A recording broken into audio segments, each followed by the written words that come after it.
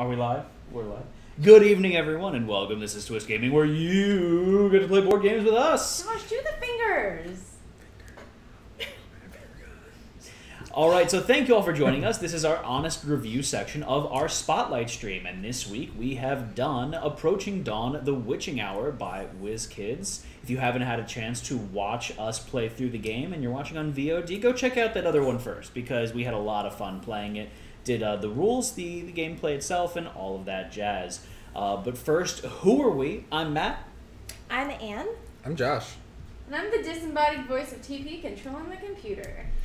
And we would like to point out that this stream and all of this week's streams are sponsored by Approaching Dawn, The Witching Hour by WizKids, as well as Catacombs Conquest by Elzra Games. So big shout out to both of our sponsors for this week. So if you are unfamiliar with our honest review section, we like to talk about the game we just did our playthrough of, go through what we liked about the game, what wasn't our favorite possibly, and then how we would improve that if given the opportunity. Because constructive criticism is best criticism, right? We want to point out that for our review sections, we've had some concerns that our review sessions are not very in-depth or that we do not have a lot of experience playing a game. This is our opinion based on playing through a game a couple of times. So it's an initial review. Yes. Yeah, it's a first impression. It's not an in-depth digging in and trying to find every single flaw in the game. This is our first impressions of the game. Granted, this is my second time playing it, but generally it's our first impressions of the game. So first up, well, generally what we like to do is the winner of the game doing the initial what you liked about it. But since this is cooperative and we all lost, but you've lost you the lost most, the so you most. should be first. You're the one that lost the game for us. I lost the least. I'd like to point that out to all of you. okay, so I'm going to I talk think we had about the same level of corruption. 12. I fantastic. had 12 also. So what I liked about the game, and I am gonna try to not step on some of the toes because I have a feeling I know what y'all are gonna talk about just a little bit. This is a big selling point for that Ken is pushing on this game that I absolutely agree with and love, is the fact that it is a cooperative game that doesn't lend itself to one alpha gamer hijacking the game from everyone else. Yeah. The rules specifically state in one section that you're not allowed to talk strategy with other people, which In a certain part of the game. in a certain section of the game, correct. It's not like you can't strategize, but there's a lot of independent choices to make. You have your secret objectives on your characters as well. That lends itself to that partially. So I think that's a great way to mitigate some of the pitfalls of a standard cooperative game. Yeah. At the same time, I love the difficulty of it because I feel like a lot of cooperative games can be on the easier side of things. And I feel like this game is difficult to the point where I don't think it's unbeatable by any means. And I don't think that it's unfun by the fact that it's so hard to beat. I have a good time getting to that stage We lost of by failure. the skin of our teeth. We did. We were going Maybe into crying the second half of the second to last We year. were all set up fine besides the level of corruption. That was the Yeah. only issue we had. If- Like, the cards on the table wasn't... So how the game ends is either someone has over 20 corruption, correct, or we lose all the cards on the table. Over 20 corruption at a specific Yeah. stage of the game. Yeah. This Right. is important. And we had enough white magic set up that we could have basically nuked any of the problems. So we could have gone white magic heavy at the end, cured our corruption. We would have been A-okay. Yeah. It's just we lost by two. Yep. Two corruption, essentially. Two corruption. So that's definitely something to think about there. The game has a lot of stuff in it as well. There's a lot of cards. There's a lot of different demons. Cards, there's a lot of cardboard. There's a lot of... Like, the There's box everything. is... The box you could use as a weapon, and it is just The because box is a standard size. it's a standard sized box. It is so dense. You were mentioning that, but even before the stream, Josh made a point of saying, I think there's something else in this box. I'm like, what do you mean by that? He's like, this doesn't feel like a game box. It feels too heavy. And that's not a bad thing. That means everything that's in the game is just a really high quality. They didn't chintz on, I'm going to use really lightweight cardboard here. I'm going to use light card stock. I'm going to use... look at the quick reference guys. Stop! The quick reference guides, the scenes are all these cards, the card stock. Yeah. And then all the character sheets are Super thick. thick art, not Yeah. paper. I want to make a point off camera. I know that I'm not really part of the game. No, go for it. But from a production level, I think it's super impressive because, publishers don't include things that aren't necessary. And if they're doing things that are higher quality, it's just for the value of the game. It's just for the experience and the quality. And so not only do they, have these thick cardstock, but just every piece of it is so necessary, and to pack it all in there means that you're really getting a value for the price. Absolutely. And something I'd like to point out here, Ken, your engineering is showing. A lot of the tokens in the game are multi-use. And that lends itself to you don't have 8 million different tokens that serve a one-time use thing that you never have to worry about again. You're super confused about it, what the hell does this mean? Does that mean? For keeping track of your secrets, you use a corruption cube. For keeping track of your +1 on your deck, it's the same token if you flip it over to mark that you already used your ability, and it's also your marker for another thing. And I thought that that's a really good concept, just being efficient with the use of the game components, so you're not just overloading it with essentially useless things, because you're making sure everything has multi-purpose, multi-facets to it. So that's some of the things I really enjoyed about the game. I don't want to blow V8 on and on about it. So, Anne, how about you? I've got a lot to say, so I'm going to let Josh go first, and I'll pick up the points that he doesn't pick up. All right. So, all the cards on the table, I think we have about half of them. Maybe there's... Seriously? Oh, yeah. There's a lot more spell cards. It specifically says to take out based on the amount of players that's in the game. So we played with the minimum amount of spell cards there. Oh. I mean, think about it, too. If you have more characters, we actually The really... game plays up to 6? Yeah. We never really got damaged by our monsters, by No. our demons. We did it. I think that might have been our biggest undoing in it, is that we put a little bit too much weight in having them not do any damage to us when we could have dealt with it. Yeah, that's... These are all the cards that we didn't play with. we didn't play with. Yeah. So that's... Crazy. Yeah, There's a lot of different spells, so it's pretty cool. there's actually a little stack of cards I missed to pick up. But there's a ton of stuff in here. And each deck's kind of built randomly, so each game you're going to have different spells, different things happening. So we got through a lot of the 6 cards, which I don't know if that's really standard in the game. No.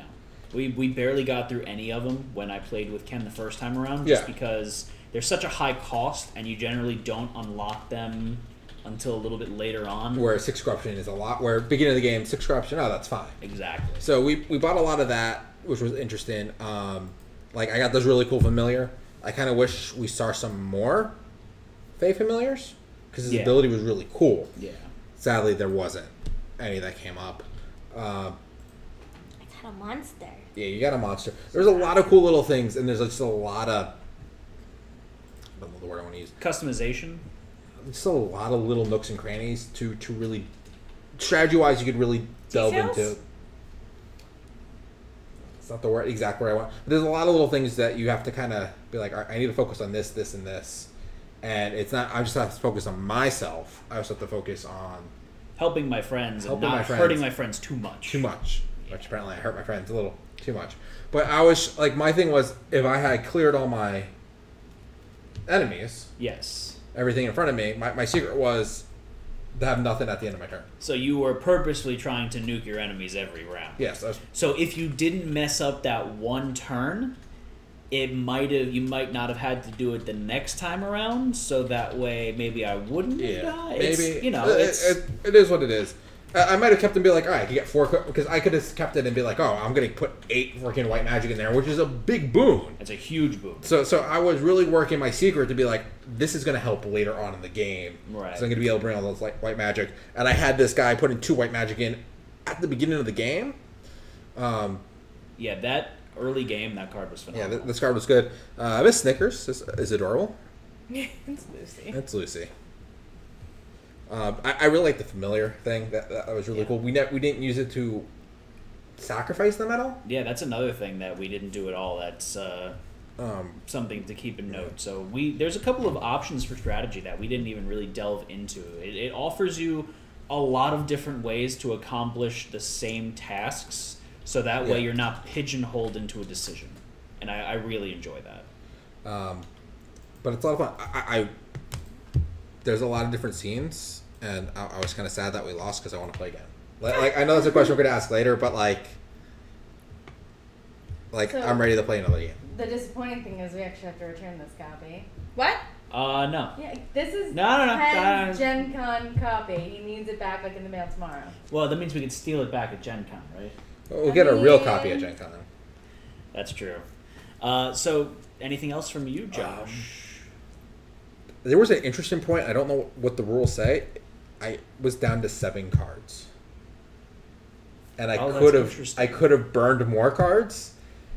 I mean, I'm assuming you just don't. Yeah, I just kind of get stuck. It would have been an interesting thing. So I really burned all my low cards now. Yeah. Which makes it interesting, mechanic wise, to see how that would have worked. But yeah, there's a stack of secrets. I'm interested what the other ones are.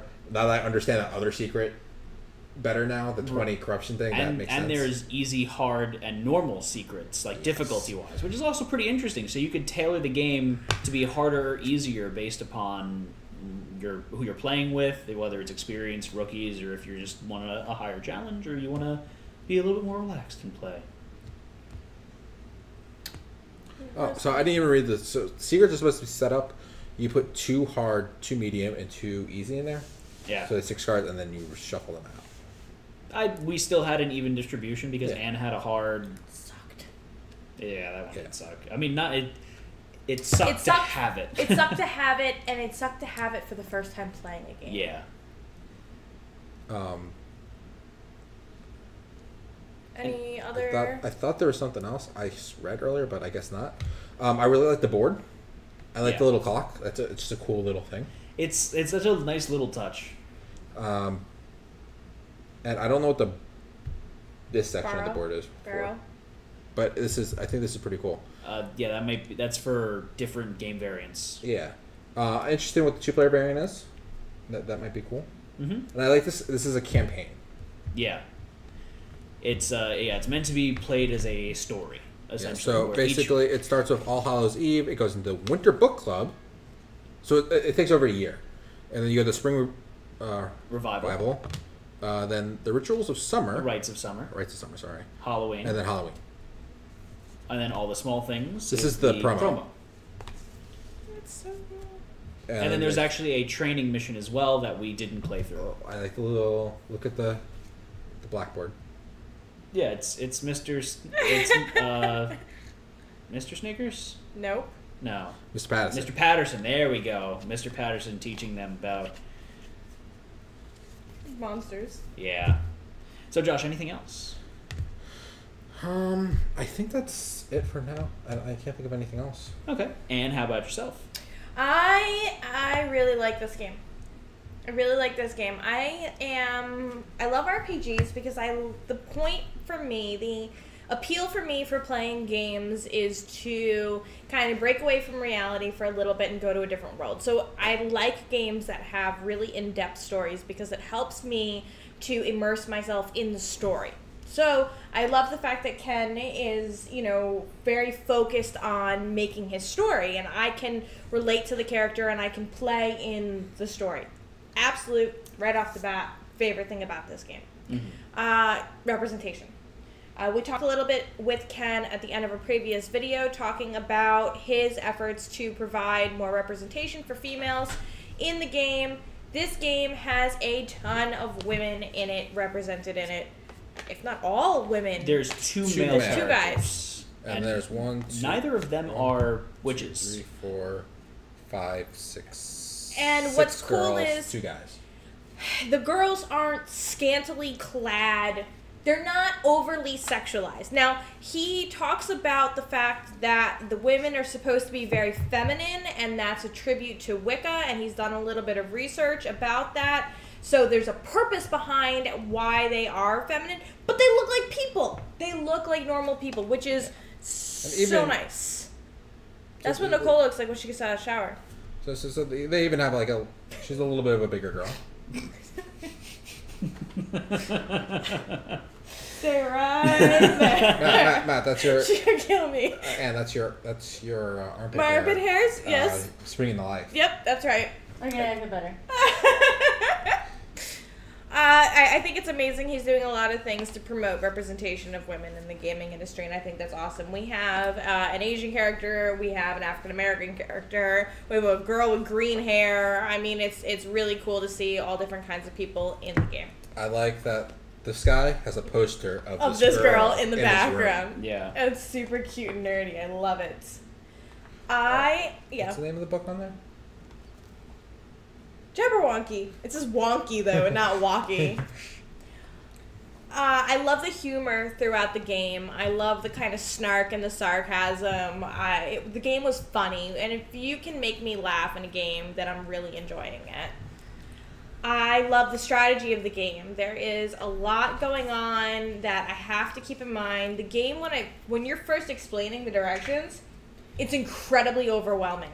But it's very true. The first couple of rounds, I was like, oh, all right, I got this. I get this. I understand how these mechanics are made. Mm-hmm. And what was really great about it is another thing that I talk about, which you should probably talk about, your thing as well. I have ADD. One of the symptoms of ADD is short-term memory, poor short-term memory. There's something for me to remember everything. I do not have to spend the time trying to remember, I now draw an extra card this time, or, these are the sigils that are open. Oh my god, I love this. But this token really was what made me really happen. Look, I've got the universal token to remind me I've already used that power. I've got the +1 token on the other side. Hey, this turn, I get to draw an extra card. I don't have to think about it. It's there. I warned Ken when we were talking about this game at dinner at DayTerracon. I was like, if you have a quick reference guide, Anne's already going to give it a good review. Like, you got women on your cover, you got a quick reference guide, like, you're good. Good artwork, flavor text. The artwork is just like the game. Seriously, I love this game. The artwork is gorgeous, but that goes back to, like, the women in the... Usually when you see women in a game, they are, they're, like, scantily dressed or overly sexualized.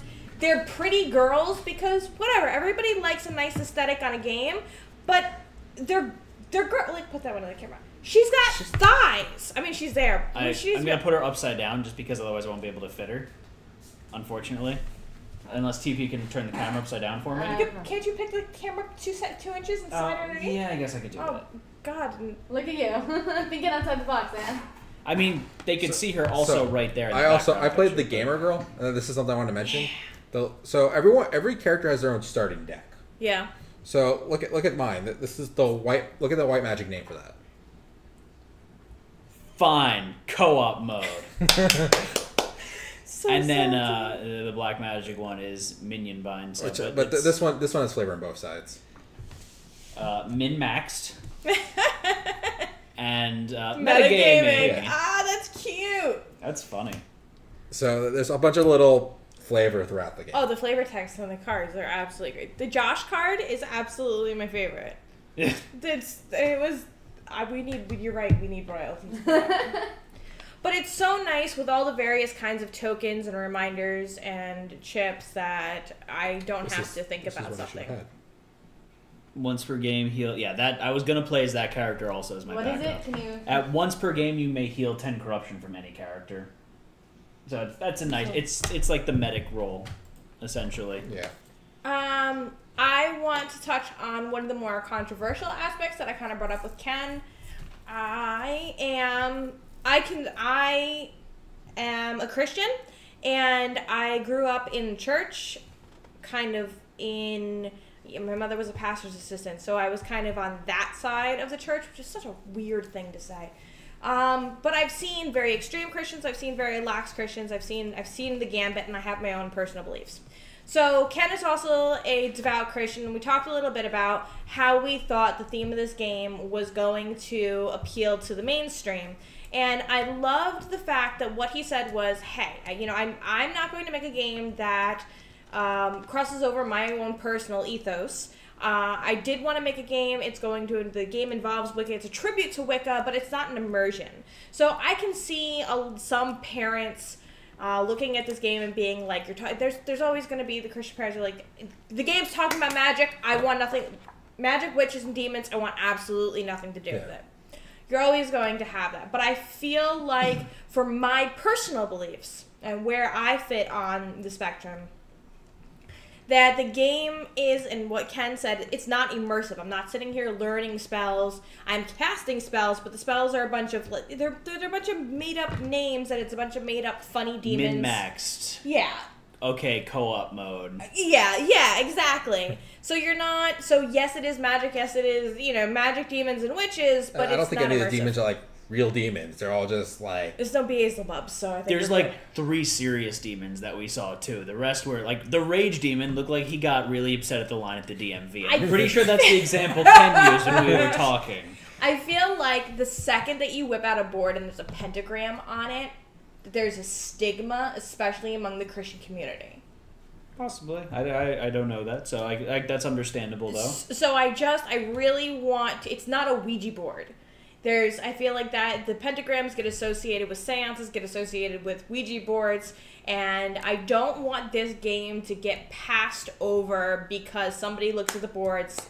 Everybody's got their personal beliefs. Does it make you comfortable? Does it make you comfortable? Nobody's here to judge, but I want to tell you, hey, yeah, there is a pentagram on the board, but the game may not be as serious as when you take the game board a once look over.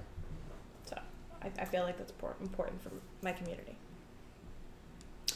I would like to step back. I know you were talking about the artwork and all of that fine stuff. Gorgeous. So I was in charge of the rules this evening. The rule book is gorgeous. The rule book is big. It's a big rule book, and I mean like big as in Pages? It's not that it's filled with a bunch of small text writing. They put in these big, beautiful diagrams of everything. Oh, that light's great. Oh, boy.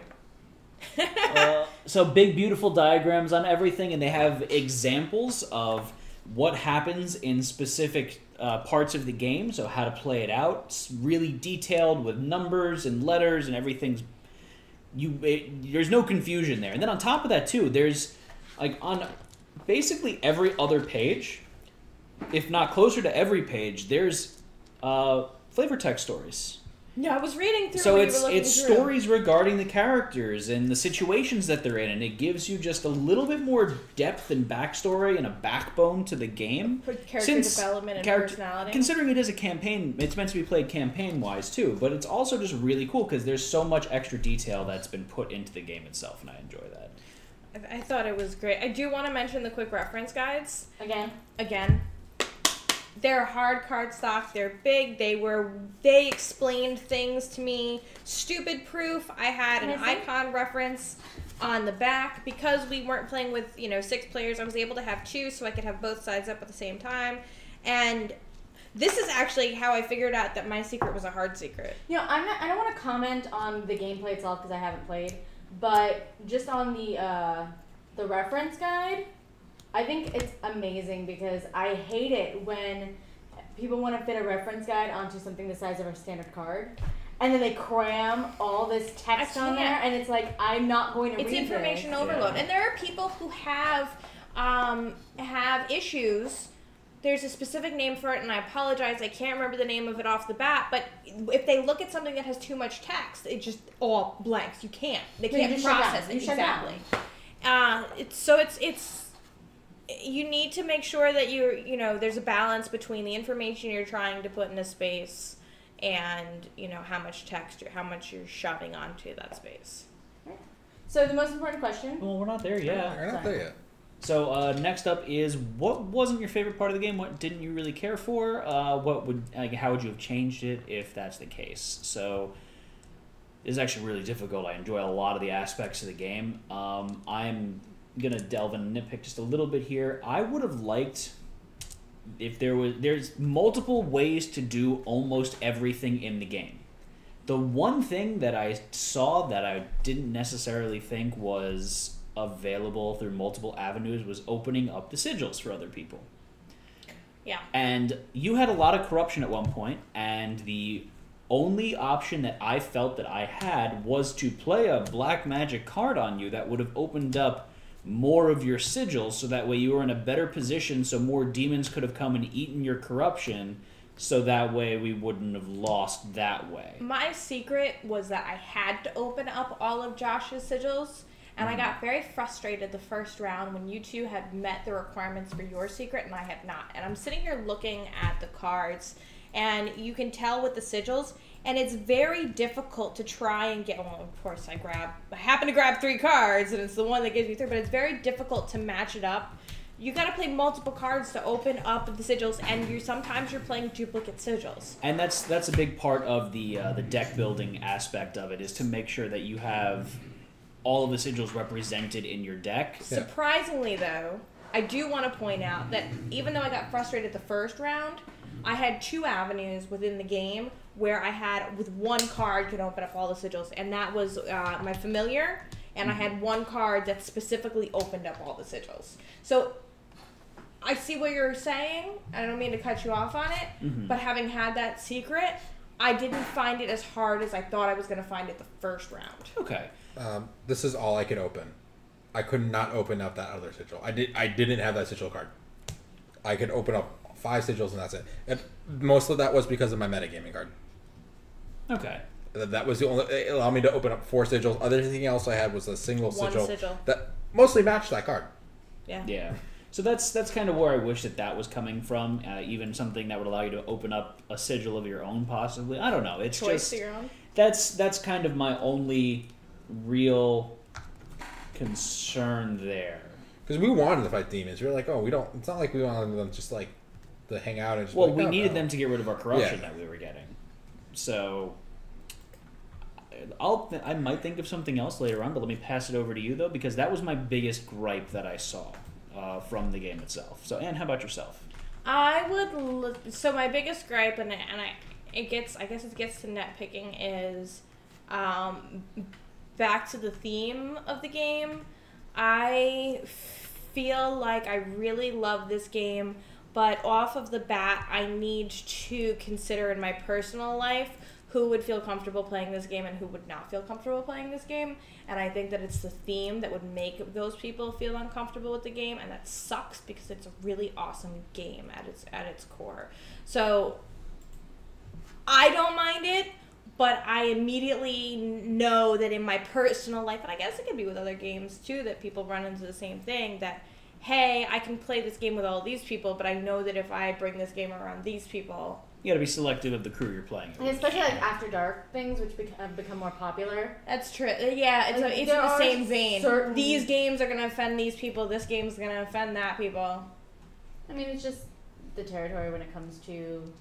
I guess because I have in my own life people who are more people who are sensitive to this particular kind of thing, that hits me more. It's a little more hypersensitive Yeah, that I feel that way. But speaking from a non-religious person, I don't have many people who this I think would offend them. to you. Yeah, I'm in like, the same I boat. would have thought that maybe it would offend you, but you are closest to that kind of category to me that I have in my life. So it really just depends on who it is. Yeah. So Not to negate what your point. no, and that's why I think it's kind of nitpicky. That's why I feel like my commentary is nitpicky. Like, you're not going to appease everybody, but if I had to pick a thing, that would be the thing that I would think. I love this game. So My biggest. What? all these smelly, stinky, allergic cats. Where are my puppy dogs? There we go. There's your thing. There's my thing. I want more pup dogs. Witches don't have puppy dogs. They have cats. They're all crazy cat ladies. Alright, fine. I'll give you that. Where's the one in the robe? That's why I have Lucy. The one in the robe. She's yeah. got cute demon puppies. That's why I have Lucy. And make She's got cute little demon babies. They're demons, but they're not doggies. This guy. Oh, this Jack's guy a looks like demon. dog. And, Yeah, he does kind of look like a dog. and your dog is a demon. Yeah, him is. Yeah, Him yeah. is. Him is big demon. This is a puppy. So, Josh, how about you? I don't want to really say this is a negative because they did a really good job with the colorblind friendliness. Mm-hmm. The biggest issue is with the sigils. They did put the signals there, the signs, Yeah. but you covered them up with a little token, and then I can't see what the sigil is, and I don't remember what they are. So you're like, oh, the shape, and I'm just like, yeah, that doesn't help me because everything's covered up right now. If they put these out grayed out here, so you can kind of see, Oh, that's a What smart would idea. have fixed that issue, and would it? But otherwise, color, like everything was fine. Like this was workable. So how this works is when you put the little thing on top, if you put that in the camera. So yeah, as when your sigils are closed, you have a little marker on top of it, and you can see the color around it. When you move, I'm going to move that one because that's the green Yeah. one. This is the orange here. So when it's on top, you don't see the color. I mean, you see the color, and that's it. When you move it across, obviously that's not the problem. But when you're telling someone which sigils to open, that's something that you have to take into account. Somebody can't tell the difference. And all of those sigils do have a name. They are named in the book. I kind of wish now that they were written on the card, so that way it would be easier to reference to someone who is colorblind. Yeah. Just because I know with you started saying sigil 1, 3, 6. Yeah. And I think if they just had it duplicated on the other side and like darked out a gray. Grayed out on the grayed out spot. Because the color didn't matter. It's just what the symbol is, and you're like, oh, the star, the coffin, the moon, whatever you want to call them. Yeah. Would have made that a little bit easier. That was like the biggest thing. Like otherwise, the colors weren't an issue. Like they use symbols for everything. Each witch has their own unique symbol. Yep. For some reason, She's she has the steering wheel. I don't know why. I know. I remember. told the story. Oh God, I remember he specifically said it was something else, but it's not supposed to have that dot in the middle. That makes it look like a steering wheel. I remember. Yeah, I remember he specifically said something, and now it's going to drive me crazy. What are we talking about? The symbol in the top right.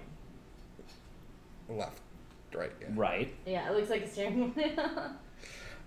So that was just my minor little nitpick. Was the good thing is they're all in the same position on the cards. Yeah. So like when I was telling you, I was just like, all right, line these all up. Which spot am I missing? Yeah. Which made it easy enough to do it, but I mean, that's me really being nitpicky. Like, as a colorblind gamer, that was the biggest annoyance I had. Otherwise, I really enjoyed the game. I mean, it does go up a little bit differently. Yeah.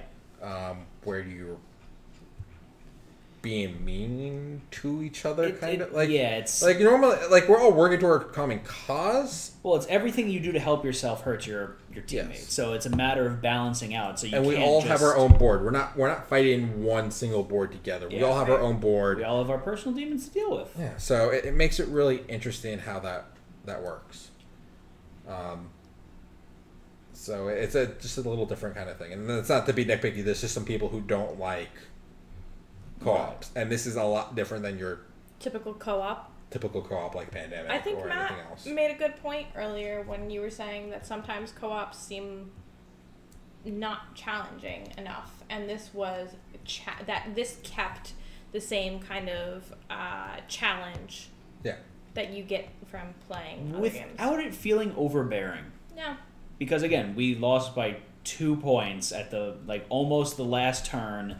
I mean, you lost the game for us by 2 points if we're going to be talking So, about. getting down to brass tacks, most important question of the evening, would you play it again? So, Matt, would you play it again? Absolutely, I would play it again. Ridiculous. Welcome to the Matt and Matt show. No, I really enjoy this game. I love campaign games. I like co-op games a lot. This gets away from the pitfalls that I have with a lot of the co-op games that I've played before. And it's a very polished game. It's very polished. And I enjoyed nearly every aspect of it. So 2 thumbs up for me. I would definitely play it again. How about you, Ann? I will be leaving the stream, hopping on Facebook, messaging Ken, and asking him where my autographed Gen Con copy is. So I'll take that as a yes. yes. And hopefully Ken will be like, it's for you to pick up. Yes. Yes. Can we play after this? That is my question. I need to go to bed. No, you don't need sleep. Yes, I need But I sleep. would if I didn't have work tomorrow, then I would go grab a cup of coffee and we'd be playing. Even the next knowing scenario. that we have to give this back tomorrow, you're really just gonna walk away? I wish that I wish we ended with a win. Yeah, I wish we ended with a win, and that just It's not I that I I left a want bad to play taste in my more mouth. stories. I want to end with a win because I want to go to. I feel like it's the same thing with a video game where you're the kind of a completionist. Yeah. And you want to do everything before you go to the next level. That's how I feel about this game. Yeah, absolutely. All right, so I think that's it. Unless you guys had anything else to say. Maybe we'll speak one of our next campaign games because it is a campaign game. Ooh. Maybe. Possibly. We'll see. We'll have to open that conversation at a later date. But otherwise, so thank you all for joining us this evening. This was our honest review section of our spotlight of Approaching Dawn, The Witching Hour by WizKids. Thank you all for joining us. If you hadn't had a chance to go and watch our earlier spotlight of the game, I suggest you do so. It was a lot of fun. We lost, but we still had a lot of fun. Yeah. And almost lost it a few times too. That's always a good thing. So thank you all for joining us. We would like to point out also that this stream and all of this week's streams are sponsored by Approaching Dawn, The Witching Hour by WizKids, as well as Ellsworth Games with Catacombs Conquest, Which we'll be doing next week. which we will be playing next week on our next Spotlight stream on Wednesday. Yep. So soft sign off now before we get into our whole spiel. Thank you all for joining us this evening. I'm Matt. I'm Anne. I'm Josh. And I'm the disembodied voice of TP, giving my opinion when they weren't asked. Would you play the game again? I would play the game for the first time, yes. I would. Yay! Good night, everyone. Good night. Good night.